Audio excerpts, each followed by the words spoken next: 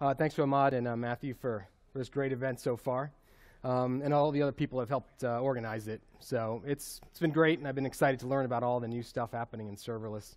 I try to keep on top of it, but it's just moving so fast. So it's great to see it happen in real time. So I, just like a bunch of other speakers, I also started my career with PHP about 17 years ago, and ran New York PHP meetups for over a decade at IBM in Midtown.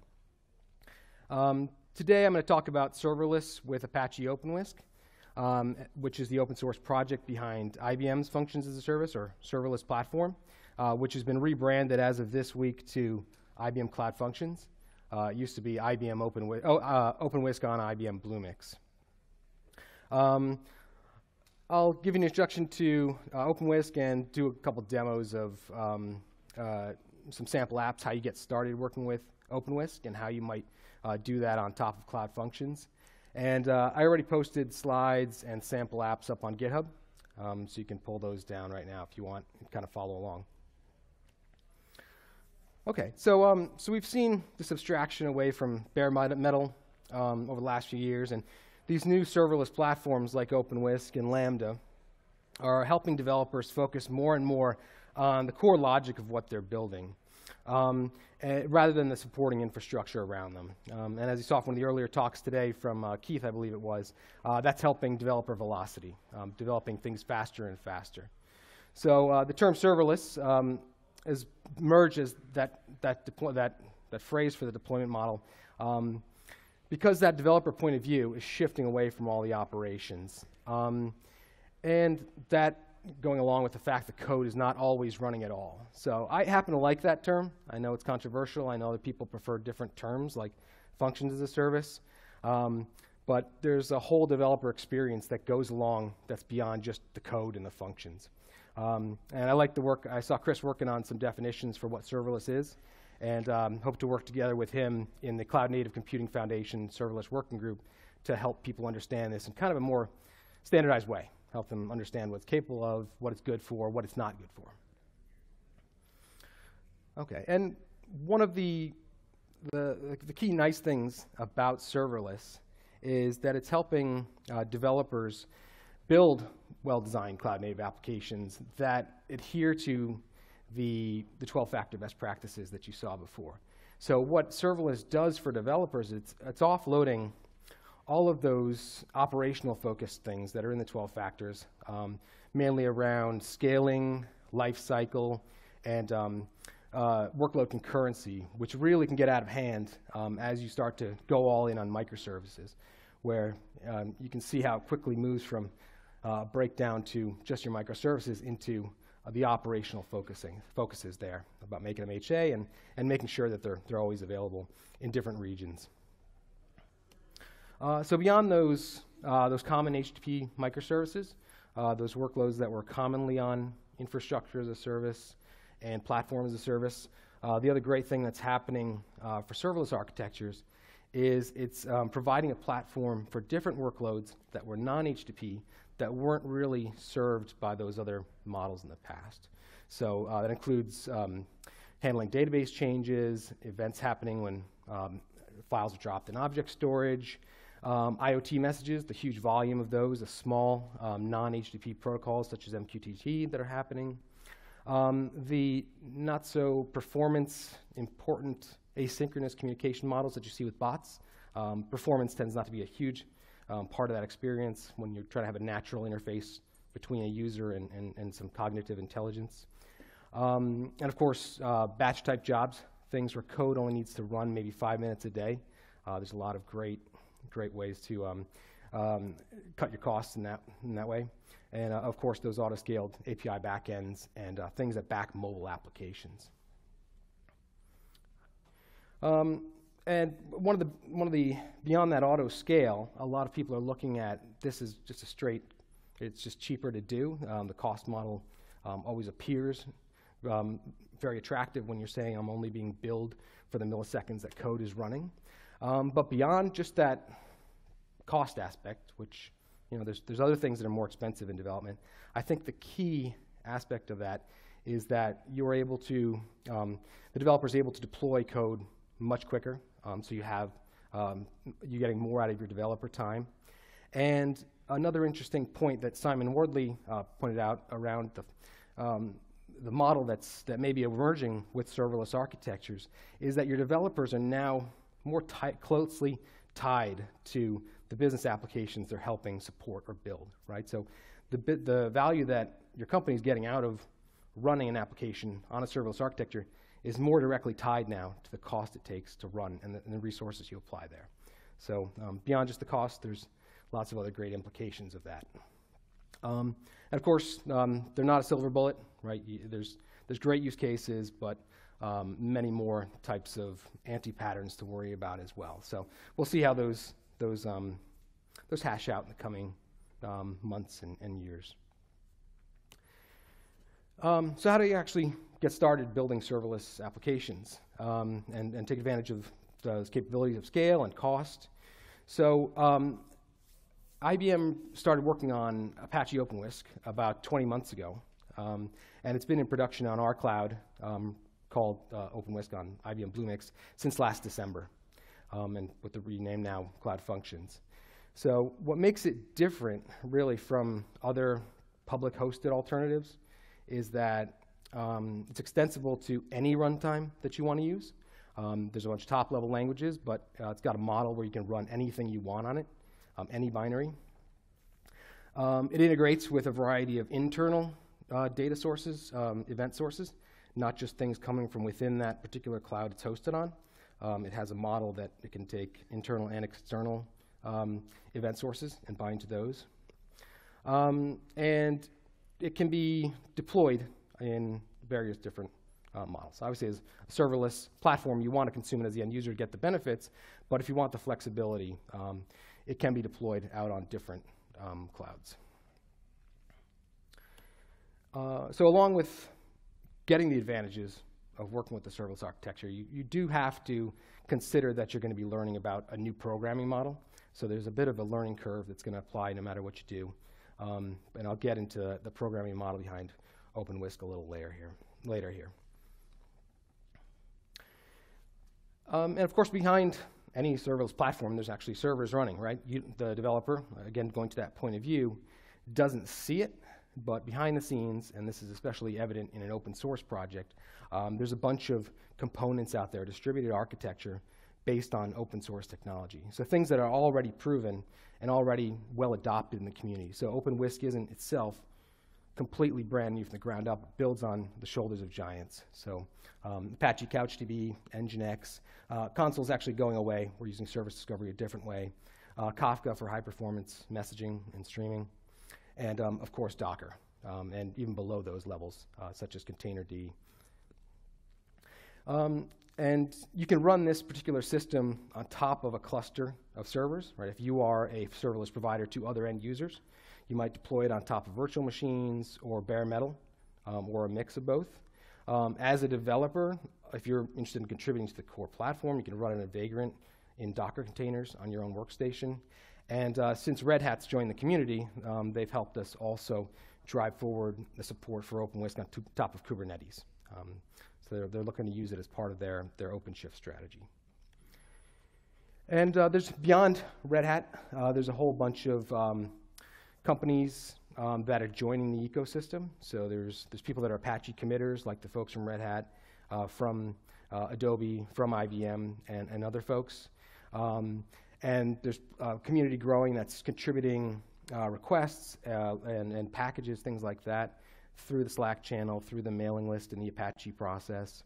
And there's a bunch of interesting startups working on end user solutions, and other companies like Cisco that are providing integrations for some routing that they're doing in edge use cases, and Kong providing a different plugin for a different API gateway besides the one we use on Bluemix, things like that. And there's a whole set of new tools emerging as well. So there's support for the serverless framework with OpenWhisk. That's new as of about 6 months ago, and that's constantly evolving. There's also a whole bunch of new tools out there for testing your functions locally outside of an OpenWhisk context, and also doing things in a more visual manner using a different domain-specific language for working with the programming model. So growing fast. For that end user, beyond the person interested maybe in what's going on behind the scenes, the fastest way to really get started and play with the technology is to go sign up for Bluemix. And basically you sign in for the account there, and you download a CLI, or you work with a bunch of integrated tools as well.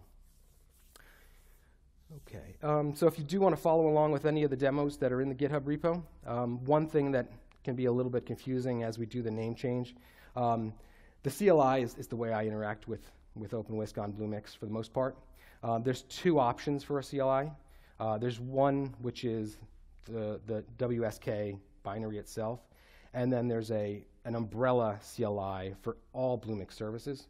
It's the BX tool. So Whisk is a plug-in to that, as is Cloud Foundry, as is kubectl for other things. So I tend to use just the raw WSK CLI. So if you want to download that and check it out. Okay, so as I said, OpenWhisk, the core is open source. What IBM does for its service is that we have a bunch of developer-friendly tools for handling some of the key concerns around serverless. So that's kind of composing workflows, hooking up actions to data, and kind of testing things out in kind of a GUI interface. There's also monitoring, so you can check out the performance of as your code is running. You can see the cold starts, how much you're being billed for it from the cold start, and then successive calls. For this particular run, it took about 800 milliseconds the first time to compile and run, and then after that, much faster. Maybe not on that screenshot, but usually it's 10 times faster. You see. And then there's a visual monitoring console. So of course you can use the open source tools and look at the logging output there in a CLI, but there's a nice visual way to see the success, the cost model of what you can improve as you develop your functions, as you make them more efficient. You can debug particular functions that may have failed, or see the payload of what was passed through from one asynchronous action to another, right? So as a developer, sometimes it's difficult. Instead of dealing with a synchronous model of a stack trace, you're dealing with a bunch of asynchronous calls, and this is a great way to just correlate what called what it got from another action, things like that. Okay, and one of the recent things that we've added to Cloud Functions on top of our cloud is an included API gateway. And what makes this different from other providers is it's actually integrated right into OpenWhisk. And so the cost for your functions includes the cost for the API gateway. They're not two separate pricing models. It's the same, I think, 4 zeros, 17 percentage of a cent per millisecond cost model. But it's all a single bill.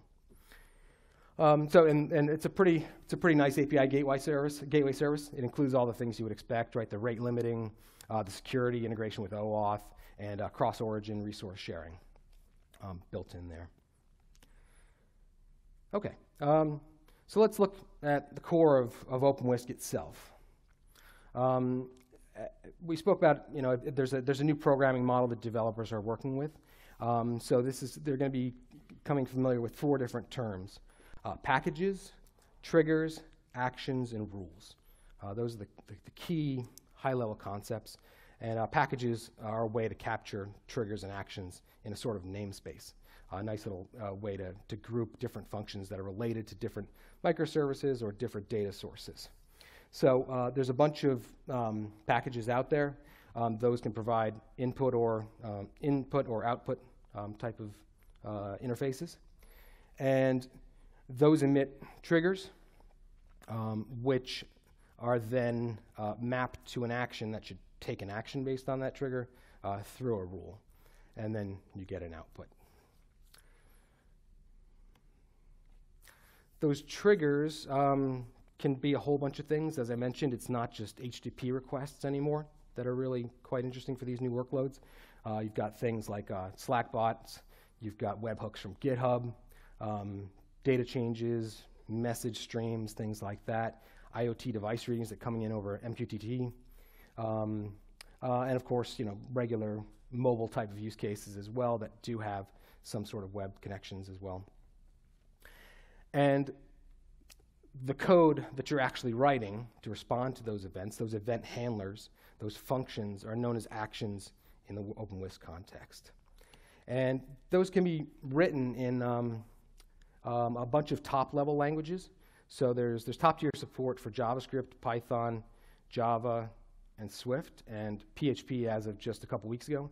That was our first community contributed runtime. So it's kind of funny. It's still relevant, and it actually comes from someone who's pretty well embedded in the PHP community. So it's not just a bolt-on. He actually has included a lot of the really cool stuff that comes out of PHP 7.1 and 7.2. So that's great to see that immediately went from the community into what we're hosting on our platform.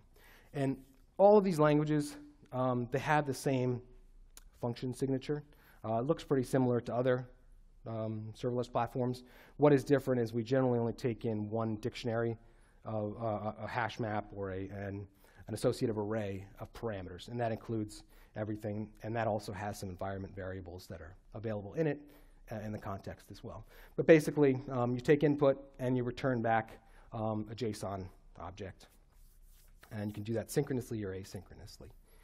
So it looks the same for all those top-level languages, but if that's not what is going to be enough for you, you can actually take anything and drop it inside of a Docker image, and as long as you implement a little shim to respond to what OpenWhisk is expecting as an interface, you can package anything in there. One of the use cases I did recently with this was taking the Tesseract optical character recognition library, a C library, packaging that within a Docker image, putting a little shim around it, and I use that for image recognition, just high performance type stuff. Actions can also be associated in groups with that declarative model of the rules. You can group things. You can invoke one action from another directly. You can have that happen asynchronously through a data source, and you can compose things in different ways. So build different workflows, reuse things such as if you have an action that sends an email alert, reuse that in a different context. So there's a bunch of new concepts being built there, including sequences. There's something new called combinators, which are kind of built-in like logic that you can build upon. And again, the rules, right? The rules can be put together in a many-to-many fashion. So the same event source, the same trigger can invoke lots of different other actions, and the same action can be triggered by many different triggers as well. And that final concept, right? Packages are a way to put a namespace around triggers and actions. So if you created a particular interface for like MySQL, if you wanted to add that as a database source, you as a third-party developer could create a package and share that with the ecosystem. There's ones that are built into the Bluemix platform, such as Watson and Weather Data. And then there's ones that are available out of the box in the open source project. But basically, as you consume an OpenWhisk system, it's going to have an ecosystem of packages built in, but you can generally also install your own. Okay. All right, so let's take a look at what actually happens when you've created your actions here. So I'm going to focus on using the CLI for a lot of these demos. I'll try to call back to the Bluemix platform where it makes sense. But that's the core part of working with the open source Apache OpenWhisk is using the CLI. I also tend to work with Atom on my local machine when I'm developing actions for the syntax highlighting just for JavaScript, or just the shell itself. But essentially what happens after you've written your actions is you will have uploaded them to the OpenWhisk engine. OpenWhisk will take the source code for that action and store it in a database where it's just waiting for something to happen. It's not started up immediately when you upload it. It's just waiting there at no cost because it's just sitting in a database. And then as you map your action to a trigger as a data source, what OpenWhisk will do is pull that source code, inject it into a running Docker container in a pool that's available for that SDK, execute it, and then pause it. Right? So if you're the same user, and your code is being hit several times, you're going to sometimes reuse that container, generally within 5 minutes. So you can kind of do some fun tricks with cold starts and warming things up. But that container is only shared for your API key, no one else. So again, the code is pulled out. It'll auto-scale in response to each of the triggers being fired, be that an API call, be that some event, auto-scale on your behalf, and managing the whole container lifecycle. Okay, so let's look at the first one here. This is probably the simplest possible thing you could do with OpenWhisk, and it shows you those key concepts. So what I'm going to do here is first I'm going to start up a polling process for the logs. I'll do that in one terminal window, and then I'll work through uploading this main function as an action named handler, and then I can kind of unit test it directly on OpenWhisk by invoking it with a blocking parameter to kind of synchronously interact with it, see if I'm getting the right output, and checking the log to see that I'm getting the right output there as well. Then I'll create a trigger. This one here is based on a package, an alarm package, which is given a cron pattern to fire it every 20 seconds for 15 times. So it'll go for 5 minutes. And then those things exist independently until I create a rule, which I'll logically call invoke periodically, and then just do the mapping. So there.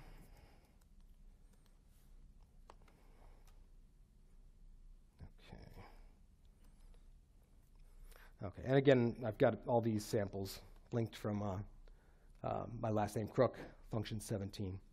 So let's look at that, that first one, OpenWhisk action trigger rule.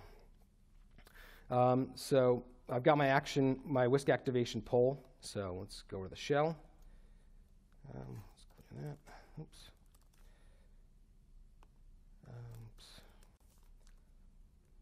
And that sets up a WebSocket to OpenWhisk, the streaming server for the logs. And then I've already checked out this repo here. So I'm going to now upload handler.js. And that's just that main function with some comments. So action create, name it handler, take the handler file, great, and do whisk list. And I'll see that I've got handler up there. There's some default resources created here by Bluemix, and I'll get to what this clouded binding is here. But using whisk list, you'll see those programming model concepts of package, actions, triggers, and rules.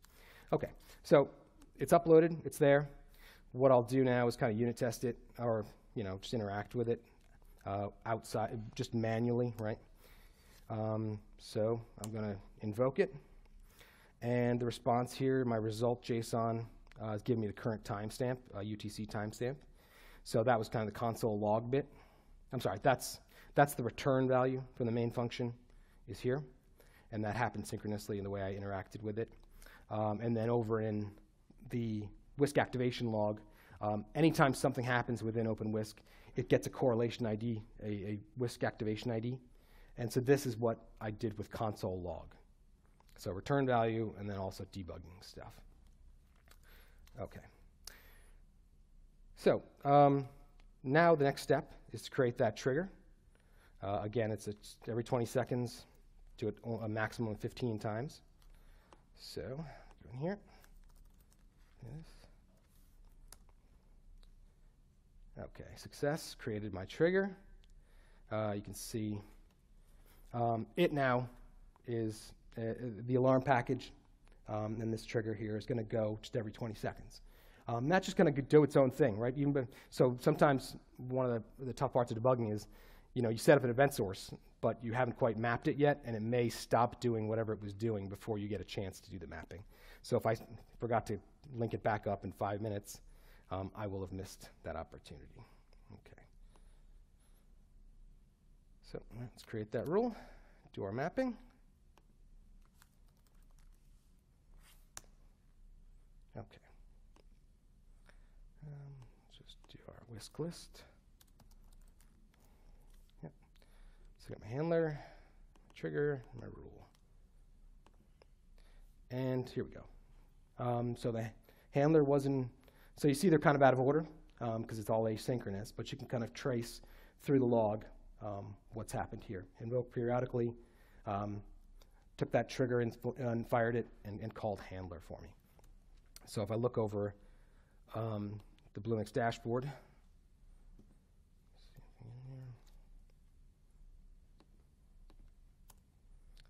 should get that in there too. Okay. So yeah, so here's my, oops, I reloaded it. There's my trigger. There was my rule. And here was both my log, my console log, as well as the invocation. And I see that it ran for 6 milliseconds because this was, it's now been kind of warm started. Okay. So that's those basic concepts of, oops, I'll just tear down these resources to make it easy. And that's just like I did whisk action create, trigger create, they've got corresponding methods for just tearing them down as well. Okay.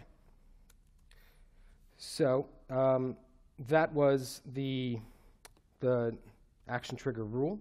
Now, that's pretty deterministic. We know when it's going to happen, but one of the key benefits of serverless, of course, is handling events when you don't know they're going to happen.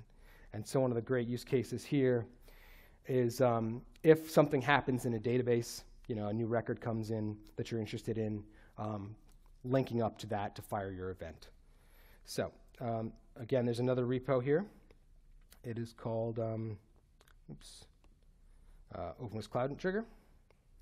And on BlueMix, I provisioned my own instance of NoSQL database as a service called OpenWhisk Cloud in here. And it has its own little dashboard as well that you can work with. So let's go through this little sample. I'm just going to set some things as environment variables, just the instance that I had there on BlueMix. My database is named as cats. I will automatically bind to the credentials for it using package refresh. Because this is on BlueMix, it's discovering the credentials that are out there. So I'm not setting any passwords and usernames within the context of this, so it's a little more secure. Okay. And I will set up a trigger that listens to that database. It's hooking into this changes feed, which so whenever anything happens, deletes, inserts, updates, this will fire. Okay. Okay, success. And now actually something that's going to handle the data change.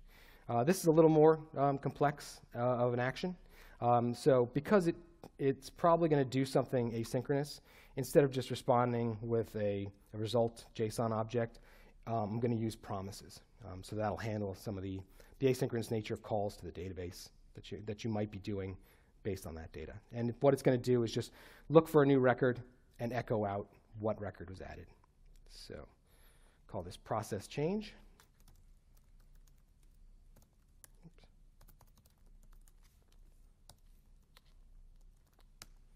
Oops.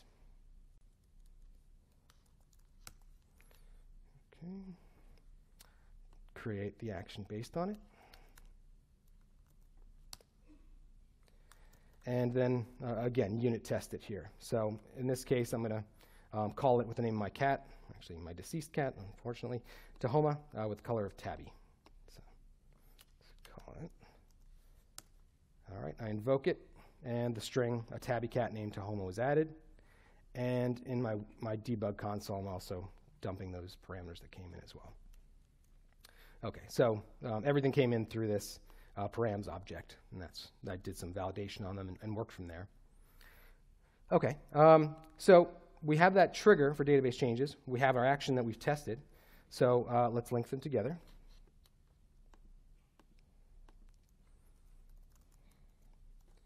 And what this is doing is making sure that we have a sequence of downloading the data and then acting on it. We set up a rule to link the trigger to that action. And I'm going to go create a new data record, a JSON object in the Cloud dashboard, create a document. This is my cat's database. So this is Tarball, Tahoma's sister. She's black. That's obvious. Anyway, so we now have a record that's been created in Cloudant. It's got an ID. And we can see in the activation console that that rule fired the trigger, fired, mapping the action to the rule fired, and we've got tarball, the new data object that came in there. So we can process that as well. Okay, so that's how you work with data objects. The final thing I'm going to show you how to work with is REST APIs, really. This is, I think, where the key core of a lot of interesting stuff can happen. You know, the auto scaling, for example, if you have a CRUD API where you have, you know, create, read, update, delete, you map each of those commands to a different OpenWhisk action. They scale independently. One of the use cases I think is great for this is, you know, a mobile app for a conference. You know, people are never using it the Sunday before the conference. Everybody uses it right after the keynotes to find out their schedule is going to be midnight again. They don't use it, and that sort of workload. Very, very event specific. And each of those, the get can totally scale independently. Right? Okay, so this is our little REST API trigger. Okay, I'll create just a method to handle posts. I'm not explicitly working with any HTTP concepts in here. It's just this little logical unit. Create cat.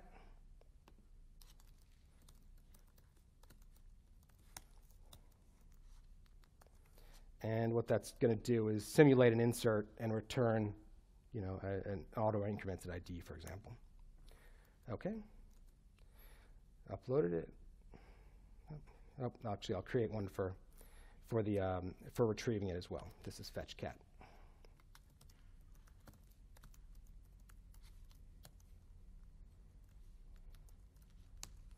Okay.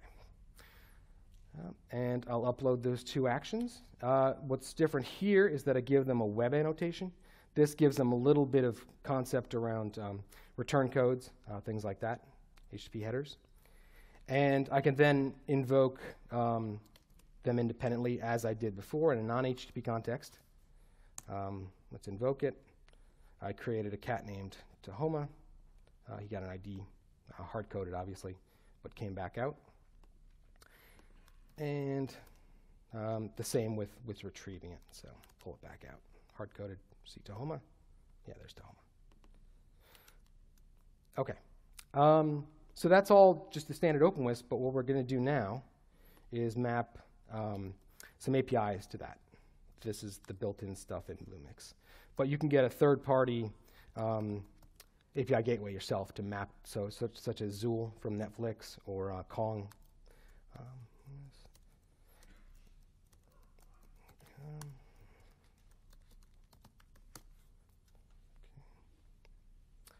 And this Whisk Bluemix step is only required in that context, right? So I'll use functions number 8.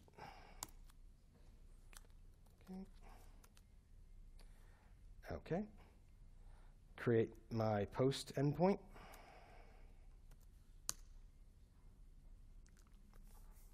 Okay, and I got an API root, an HTTP endpoint.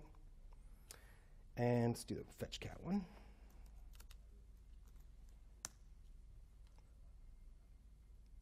Okay, and we can now invoke those with curl or through the web.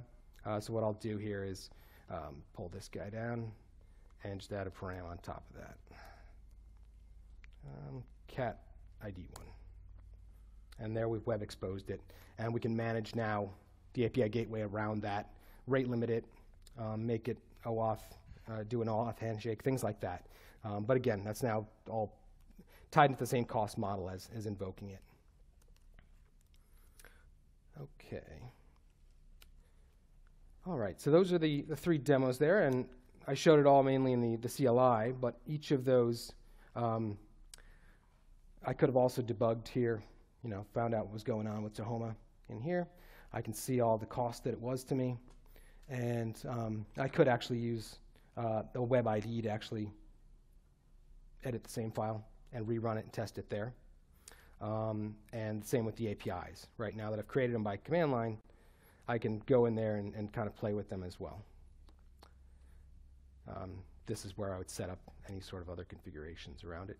See the invocations I had against it and stuff like that. Okay.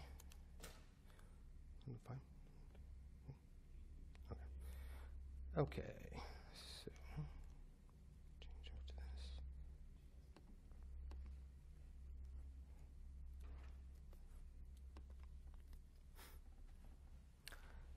Okay. So those are some of the simplest things you can do with OpenWhisk. I hope that helps you understand how you can invoke your actions, what your developer workflow is. There's a whole bunch of other sample applications out there. There's one that I built for that OCR use case, which actually what it does, it reads routing numbers and payer account information off of checks and handles the OCR, resizing images, stuff like that. That sample is up there. We did that in a POC with a large Spanish bank. There's some interesting ones around there invoking drones in the insurance industry. So flying around a disaster zone, taking pictures of properties, doing some image analytics on each of the frames.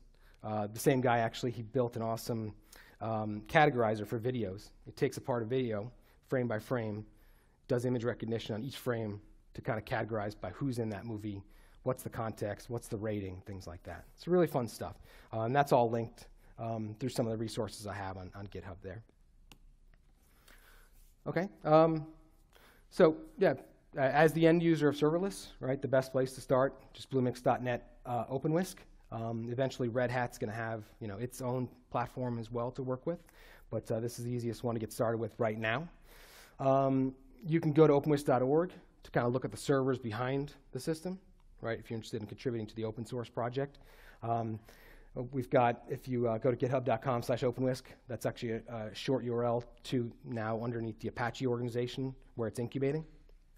And there's a mailing list, but we tend to do a lot more communication within the Slack channel. It's a great place for Bluemix users as well as, or Cloud Functions users, as well as the community to get involved, learn about events, learn about the Kubernetes integration that's ongoing. Twitter, of course, and Medium is a great place for some of the fun details on the new tools that are coming out, the new all sorts of fun stuff. And I know that this question's come up quite a bit now. One of the most popular articles out there on the Medium channel is really behind the scenes, how this is all happening, and how you can kind of tweak, your cold starts and really get a lot of just understanding what's going on with your code behind the scenes, which is great about OpenWhisk in that you can see what your data is doing as it's running at rest, which you may not be able to see in other platforms. Okay, great. All right, that's all I've got. Hopefully it was helpful. If you have any questions, you can find me or go over to find me on Twitter or that GitHub repo. And if you have any questions, contact me, join the Slack channel. I can help you do a POC, learn about serverless architectures, how it might help you out. Great, thank you very much.